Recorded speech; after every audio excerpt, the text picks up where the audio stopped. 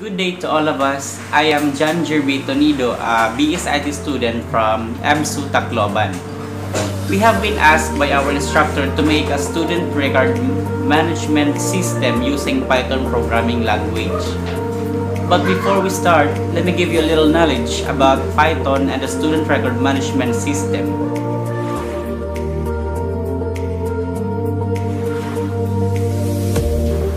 So what is a student record management system?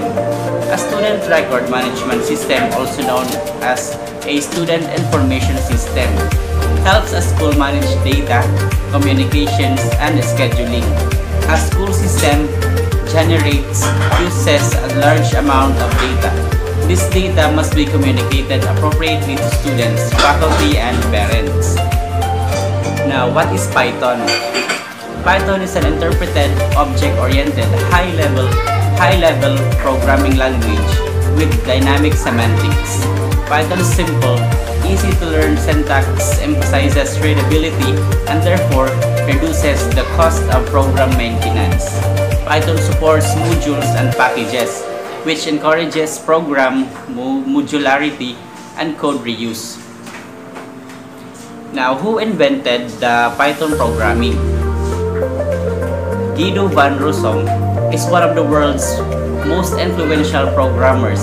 Van Rossum is the author of the general-purpose programming language Python, which he started working on in 1989 and is now among the most popular languages in use. To start with our program, we have our import JSON. This will let us make use of the contents or entities available in the JSON module. Every code we have is imported from the JSON module itself. So we have here our system title, which is the Student Record Management System. It is also asking us to select an option for us on what to do. So we started with our main menu. We have here def for defining the function, and main as the function name. The options are letter A to add new student in the record, E to update or edit a student in record, D to delete a student in record, V to view the student record, W to know the developer, and X for exiting the system. If the user chooses the A option, here is what will come out. The add function will be the one responsible in adding the students in record. These are inputted by the user. Def add. Here, the adding of the students will be processed. In here, the user will input the full name of the student to be added in the record. The data will be handled by the variable name. The database will be opened in read mode, alias as lib, and it will be then loaded, handled by the variable name file. There is this condition that if the name of the student is in file, it means that is already in the record. A response will then say the entered data is already in the record.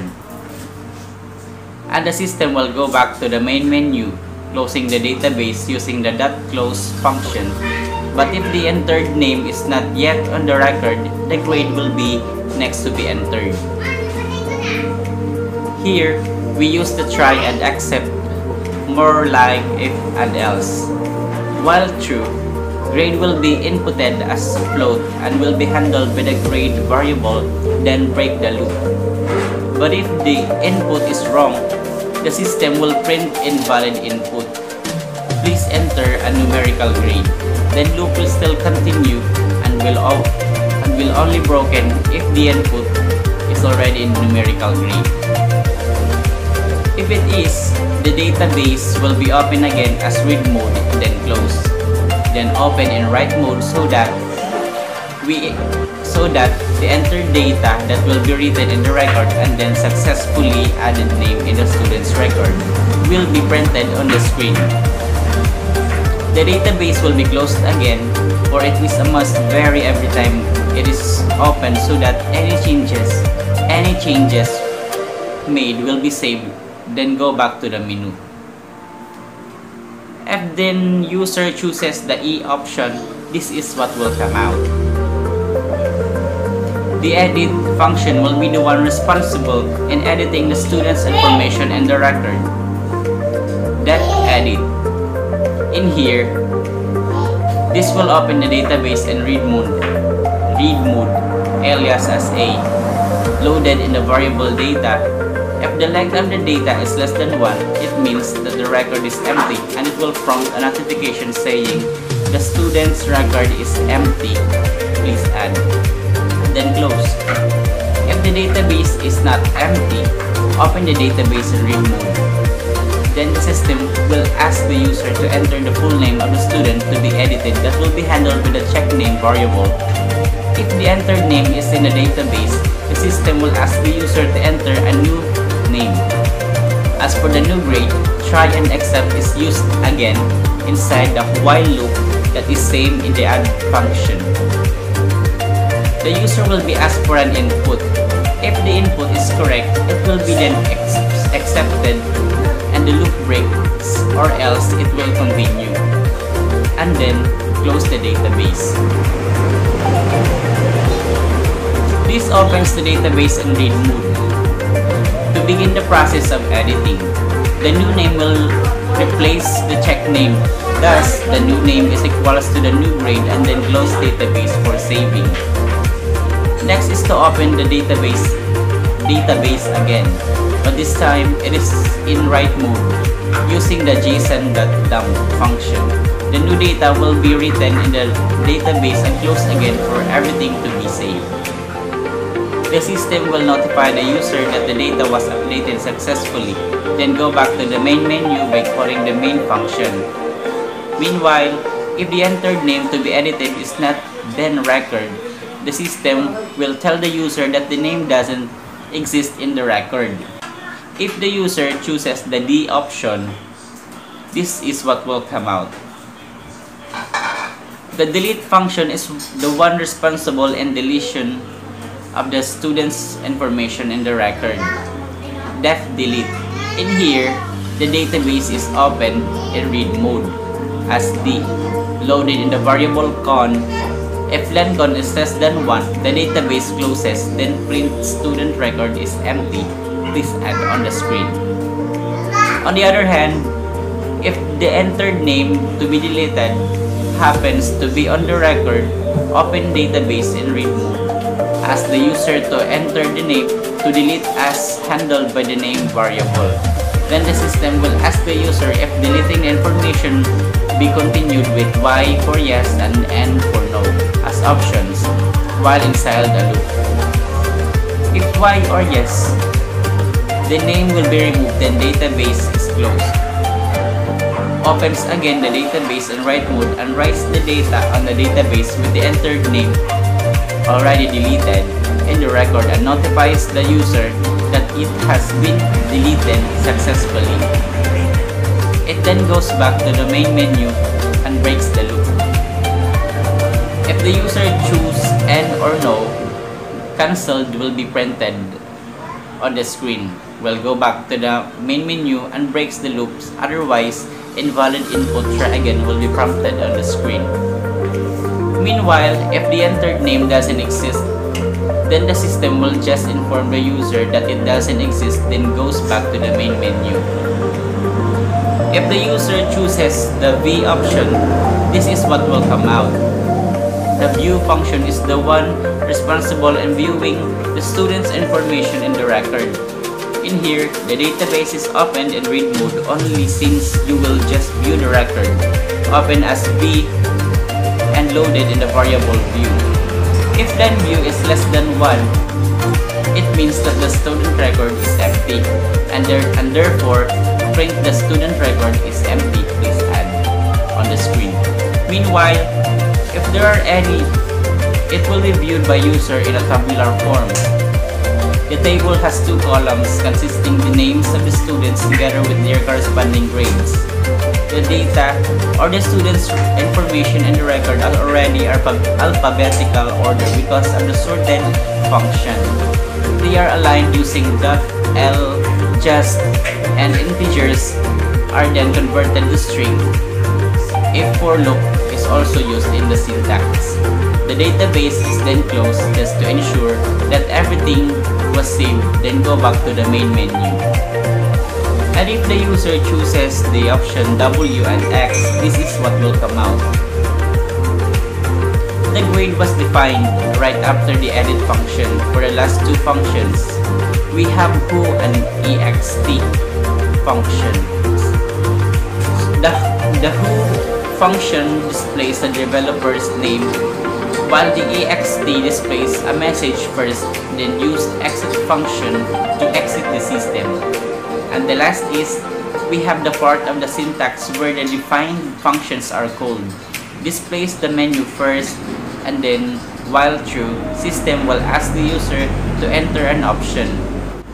If the user select A, add function will execute. Same with other functions, E for edit, D for delete, V for view, W for the displaying of the developer's name, and X for exit. All of these are called and are going to executed. Meanwhile, if the entered option is wrong, a message will be displayed saying invalid input, try again. And the loop continues again until it's right.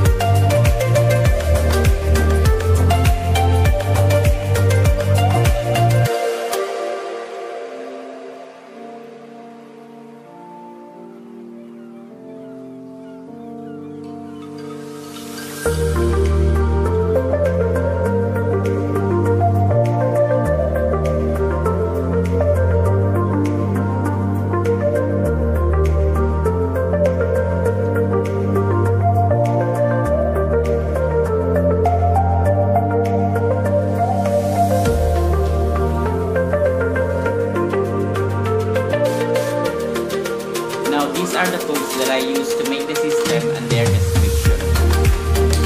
Break. The break statement is used to exit or terminate a loop. While a loop that continues while the statement is true and stops false. Or the OR operator. Equal the equal operator. That title function in Python which converts the first characters in each word into uppercase letters and lowercase in the remaining words. If, else. Conditional statements for those that need not only one decision. Elif, in other words, else if, allows you to check multiple expressions and execute a block of code as soon as one of the true conditions evaluates to true. Continue. Behaves as if the program has suddenly reached the end of the body. The next turn is started and the condition expression is tested immediately. Open. The open function opens a file and returns it as a file object. Import. The import statement combines two operations. It searches for the name module, then it binds the results of the search to a name in the local scope. JSON.load accepts file object, parses the JSON data, populates a Python dictionary with the data and returns it back to you. JSON.dump. The dump method is used when the Python objects have to be stored in a file. With simplifies the management of common resources like file streams. .close. Python file method closes the open file. .ljust left justify. Plus and equals, an operator that adds a number to a variable, changing itself in the process. As to make an alias of the open file, def, significant keyword in defining a function. Exit terminates the program. Sorted sorts the data in the file. That's all guys. I hope you learned something from me. Thank you.